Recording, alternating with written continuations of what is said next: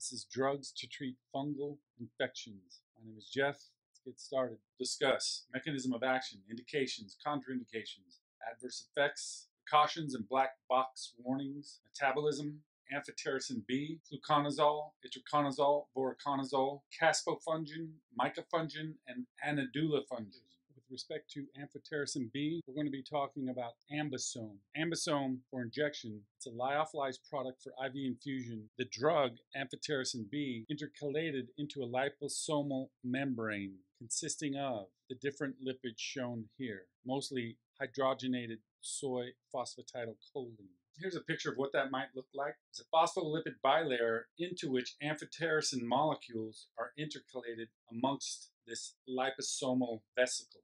There are two links you can click on. Here's an up-to-date link on the pharmacology of amphotericin B, specific information about ambisome. Picture of the structure.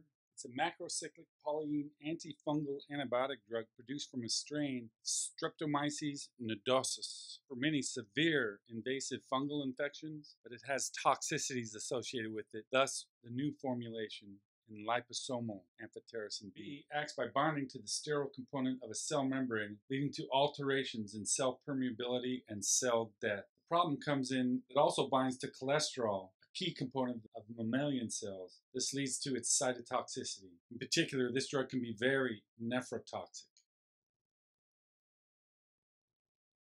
This drug is indicated to treat fungal infections from Aspergillus, Candida, Cryptococcus neoformans, Blastomyces dermatitis. This drug is contraindicated in patients with any known hypersensitivity to amphotericin, any of its constituents. Be aware that renal impairment can occur when your patients are on this drug. You need to monitor serum, potassium, magnesium, and phosphate levels. Adverse effects manifest in the CNS, renal system, GI system, as well as in the cardiovasculatory, respiratory, hematologic, and other systems. You need to exercise extreme caution. Fatal cardiac, cardiopulmonary arrest. Verify the product name, dosage pre-administration.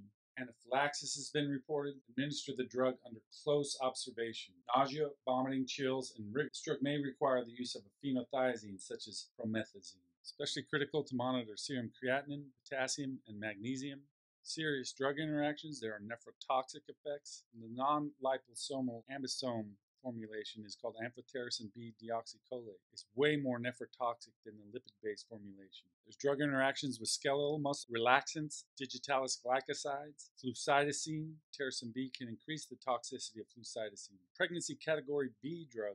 There's a black box warning. Amphotericin B should be used primarily for treating patients with life-threatening fungal infection. It is not to be used for non-invasive forms of fungal infections.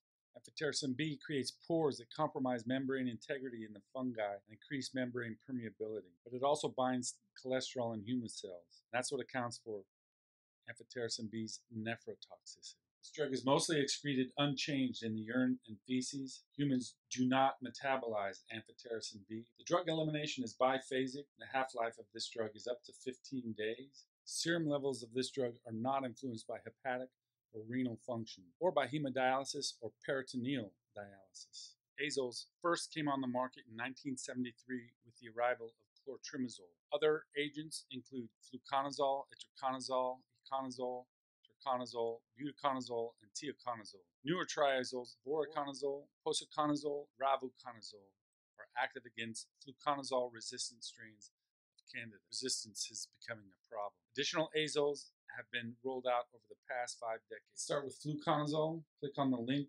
Pfizer website. The other link is shown here. The mechanism of action, like that of other azoles, its mechanism of action involves interruption of lanastrol to ergosterol by fungal cytochrome P450s, and subsequent disruption of fungal membrane. This drug is indicated Candida, urinary tract infections, as well as peritonitis and vaginal candidiasis, oropharyngeal cryptococcal meningitis, prophylaxis of candidiasis with bone marrow transplant. Contraindicated in patients with hypersensitivity to fluconazole or any of its excipients. Excipients are nothing more than everything but the drug in the oral pill. Co-administration of terfenadine is contraindicated in patients receiving fluconazole. Fluconazole and terfenadine drug-drug interaction is the prototype of long QT syndrome. Torsades de pois. There are numerous adverse effects associated with fluconazole listed here. There are also numerous warnings and precautions for fluconazole, including hepatic injury. There's a potential for fetal harm in pregnancy. This drug should not be used in children younger than 6 months of age. And because elderly patients are more likely to have age-related kidney problems, it's likely going to require a dose adjustment for older folks. With respect to breastfeeding, you need to weigh the potential benefits against the potential risks. There's a rectifier potassium channel, and that interaction causes a QT prolongation via inhibition of that. Again, this is the prototypical example of torsades de pois caused by other medicinal products such as amiodarone. Any drug that inhibits CYP3A4 is going to increase the levels of fluconazole. So this will cause sudden cardiac arrest and heart death. What's interesting about azole antifungals, they are both substrates and at the same time inhibitors of the cytochrome P450 family member CYP3A4. Please remember CYP3A4 metabolizes greater than 50% all clinically prescribed drugs. So the concomitant use of azoles increases the serum concentration of calcium channel blockers, immunosuppressants, chemotherapeutic drugs, benzodiazepine, TCAs, macrolides, SSRIs, all have the potential to cause serious and lethal drug-drug interaction. The primary route of elimination is renal. Fluconazole is removed by hemodialysis and peritoneal dialysis. There are many drug-drug interactions with fluconazole. Here's a link that if you click on it, it'll take you to warnings associated with fluconazole. Serious interactions with at least 84 different drugs, moderate interactions with 186, mild interactions with at least 96 different. Itraconazole, structure, package, mechanism of action, like that of other azoles, binding to fungal cytochrome P450s to disrupt their membrane. Itraconazole is indicated Aspergillus, diatomaceous molds, some are listed here, and Sporothrix schenckii. Contraindicated in pregnancy, other conditions, used cautiously in patients with cystic fibrosis, cardiovascular disease, pulmonary disease, or in the elderly. Numerous adverse effects associated with itraconazole. While rare, itraconazole has caused fatal liver disease. Symptoms to watch out for include nausea, vomiting that doesn't stop, loss of appetite, stomach or abdominal pain, yellowing eyes, skin, dark urine. Due to its inotropic effects, itracanazole's labeling includes a black box warning, shown here. Patients with coronary heart failure. This drug is predominantly metabolized by CYP3A4. This results in the formation of several metabolites, including hydroxyitraconazole, which is the major metabolite. Picture of voriconazole is the structure and the label. This drug is indicated for invasive aspergillosis, deep tissue candida infections, esophageal candidiasis, as well as other serious fungal infections caused by other agents, including fusarium, or this drug can be used in patients intolerant or refractory to other therapies. This drug is contraindicated in patients with galactose malabsorption, galactose intolerance, and other conditions. Numerous adverse effects associated with voriconazole and visual disturbances, fever, nausea, rash, vomiting, chills. In pediatric patients, it's worse. Additional warnings and precautions: hepatic toxicity, arrhythmias, QT prolongation, anaphylactic reactions, infusion-related reactions, and serious exfoliative cutaneous reactions, photosensitivity, embryo-fetal toxicity, skeletal adverse reactions, clinically significant drug interactions. These drugs are fairly toxic. With respect to voriconazole metabolism, P450s work on this drug, in particular CYP2C19. Thus, there are many drug-drug interactions, mainly due to this compound's ability to inhibit these very important drug metabolizing enzymes.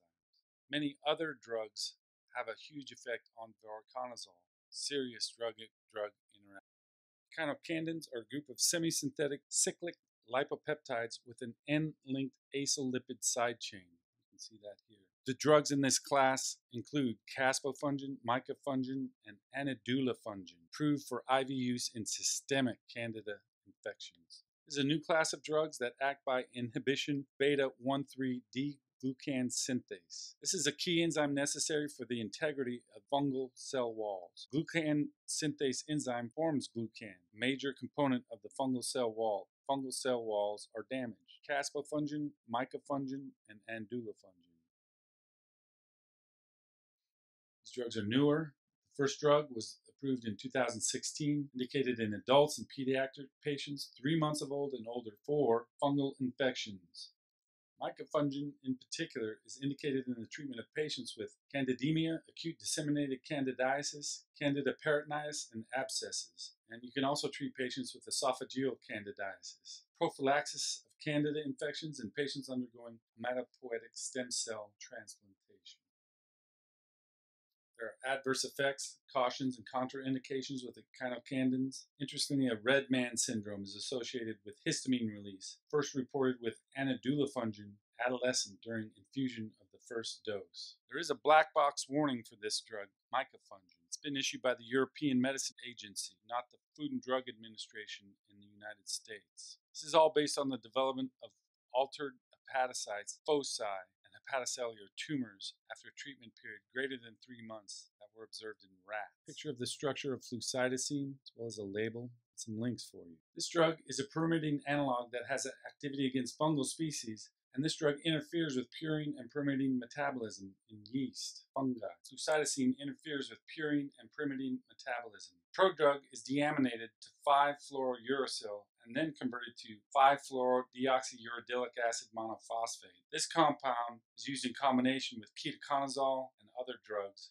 Its current use is mainly in combination with liposomal amphotericin B, cryptococcal meningitis. This drug has a black box warning associated with it. You need to use this drug in extreme caution in patients' renal impairment. It's contraindicated in pregnancy, contraindicated in breastfeeding. Use extreme caution in patients with bone marrow suppression. Bone marrow toxicity can be irreversible but may lead to death in immunosuppressed patients. The metabolism elimination is renal, with up to 96% of the total dose eliminated as unchanged drug. Student doctors, that's it for drugs to treat fungal infections. Loving, old dog, Bud Wilson.